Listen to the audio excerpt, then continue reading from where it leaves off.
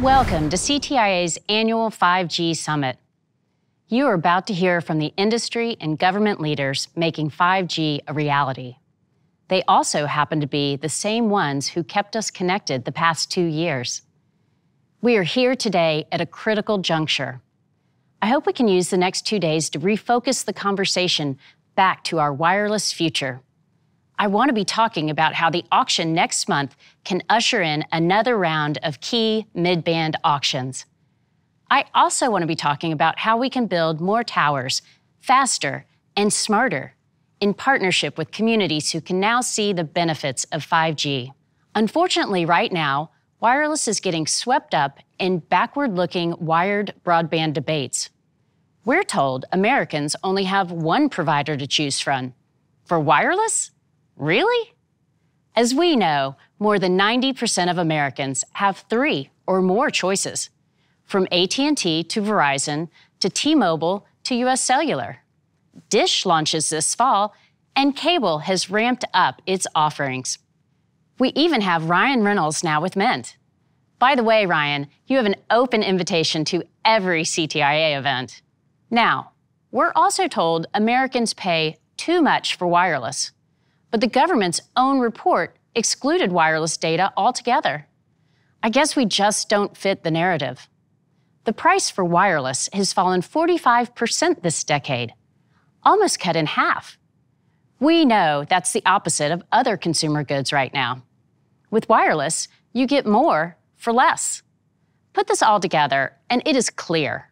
We deserve and need our own public policy that reflects the reality of wireless consumers.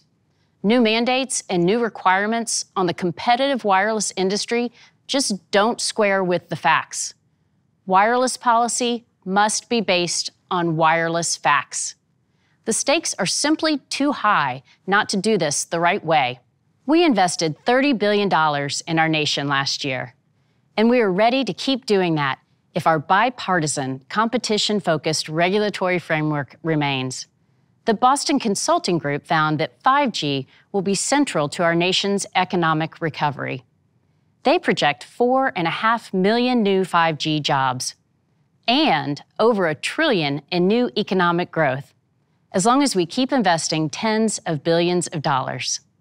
That's why we need a 5G-focused public policy.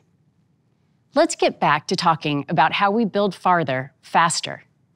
In truth, we should be held out as the example to other industries of how competition benefits Americans. We can also help solve the societal issues DC wants to tackle.